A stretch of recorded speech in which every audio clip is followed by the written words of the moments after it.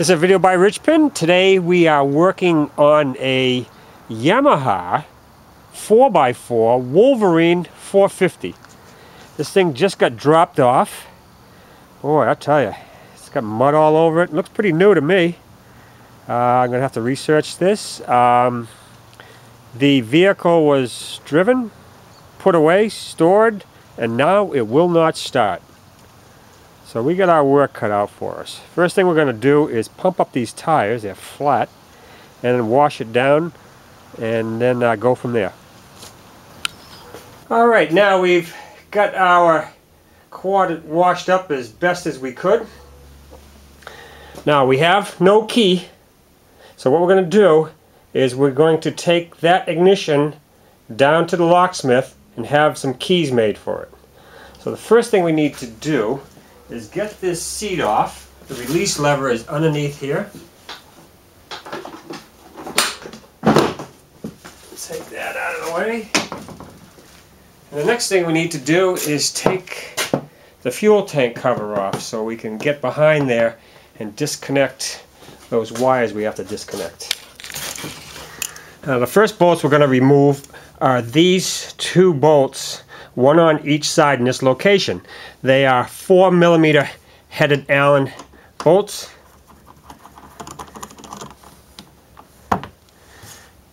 And we need to remove those now.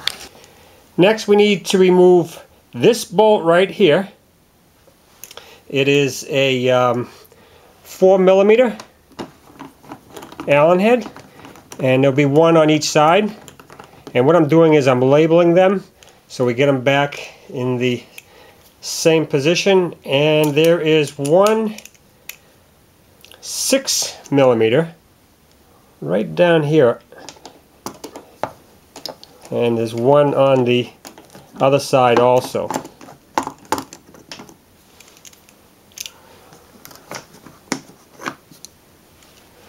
So we need to remove those now.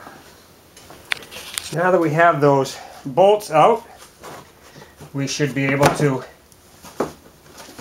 remove this cover. And back here we have a couple of tongue and groove pieces that go in, and then you got this piece on the gas tank. You got to get it by, and then when we're just about there, we want to remove our fuel cap like such. Alright, just like that. Put that fuel cap on right quick.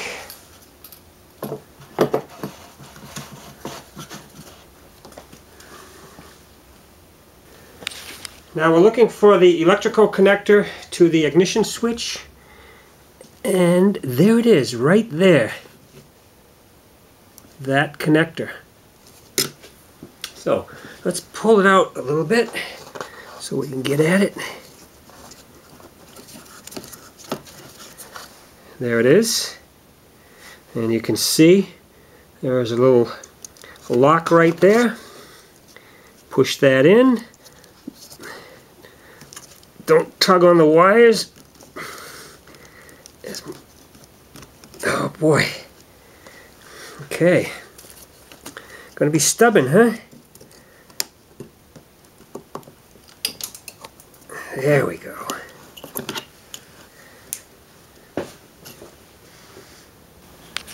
Now let's pull our dashboard. We call this a dashboard. All it does is it just clips onto the handlebars. Pull that up. And we've got our vent tube from our gas tank.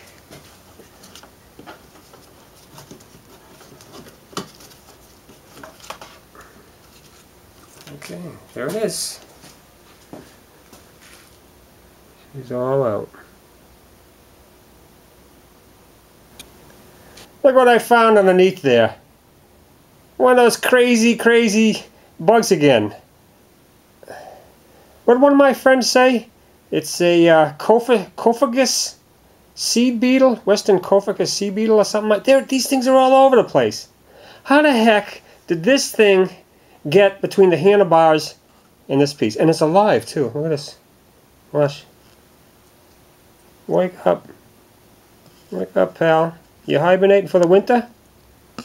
Look at him. Alright, we gotta remove that lock cylinder from this little piece. What do I got here for a socket? I got a 1 1/16 socket. Yeah, I know it's metric, but this will work. It's only hand tight.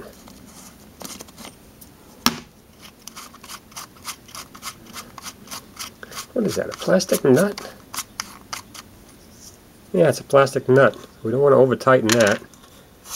And of course she's keyed here. So we can only go in one way.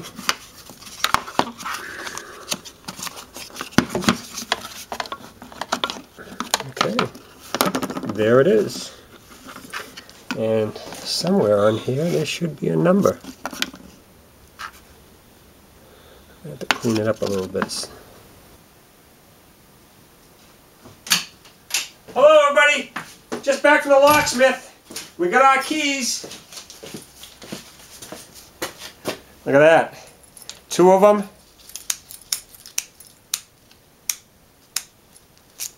Beautiful, huh? We're in business now. And, geez, it only cost us $15 for labor, $4.50 for the keys. Can't go wrong with that. Alright, let's get this sucker back together. Alright, now we want to drain the gasoline from the tank here. It's probably old and stale. So we want to make sure that the fuel valve is facing forward. And that will turn it off, and then we can pull the line off the carburetor here. And we have a hose here with a connector on it.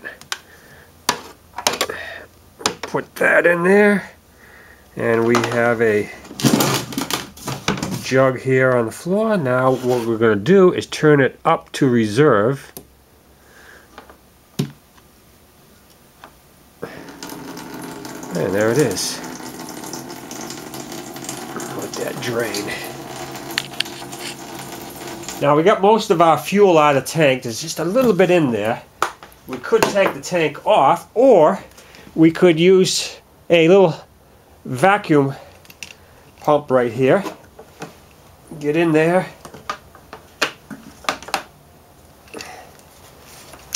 And there we go. Oh geez, look at that stuff. Not too good, huh? Okay. So we'll get the rest out like that. Next thing we want to do is drain the carburetor bowl right here. Just in case there is something in there. We got a container here to catch it. There's an 8mm drain bolt right there.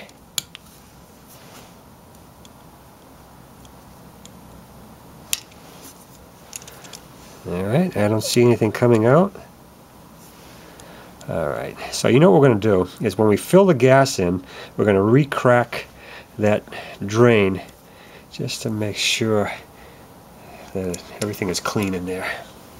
Before we put any of our bodywork back on, this would be a good time to check our spark plug and our air filter. Here's the top of the air box right here. Let's get this little vent hose out of the way. And it's held on by 4 clips.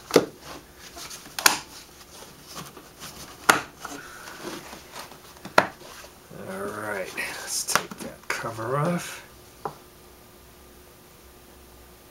Aha!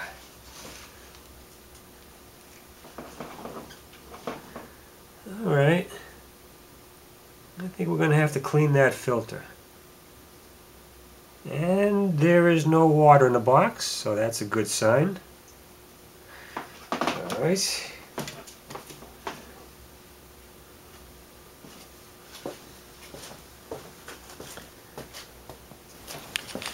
Now we're going to take the spark plug out. What I did is I cleaned all around the boot and the spark plug because we don't want to drop any dirt in there.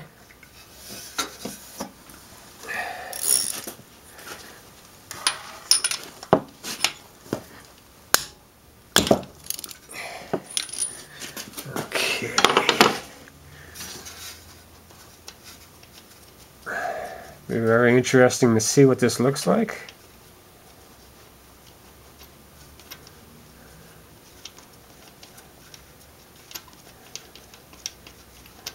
Okay. Ooh. Jeez. That don't look good. Oh yeah. We're gonna need a new plug. Fouled. Who knows? Could have ran with the choke on. You don't know. That's a good reason why it's probably didn't start for him. Okay. Well, now we know we need a new plug. I just filled the fuel in the tank, and I opened up the drain, and look at nothing is coming out.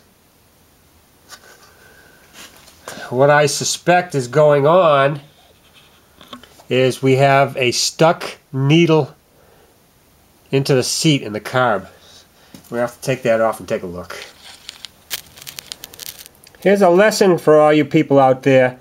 Drain the gas or put stable in. Look at this needle.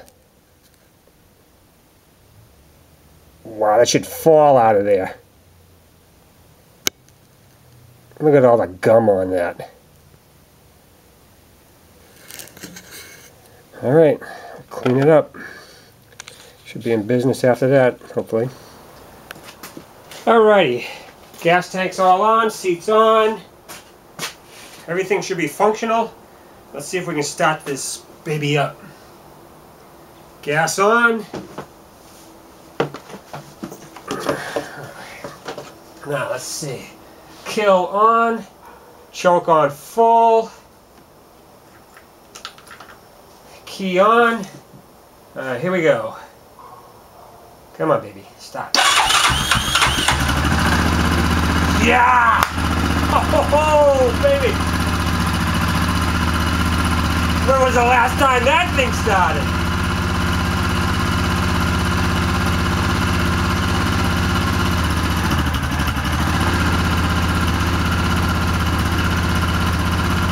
Sweet!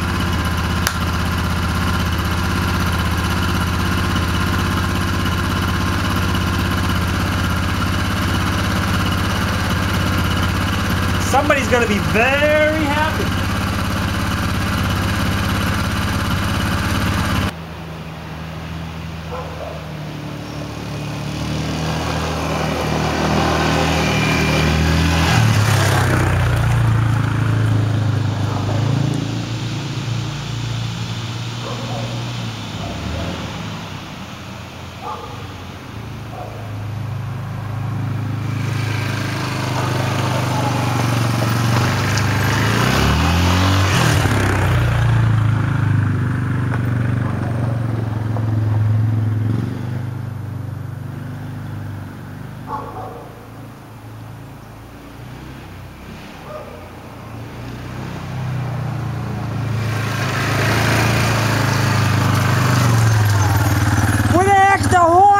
Thing.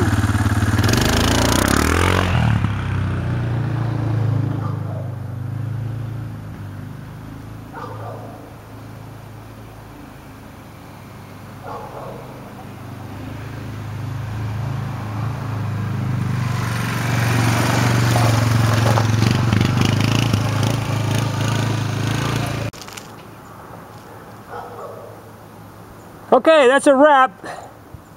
That's all there is to fixing your Yamaha Wolverine quad.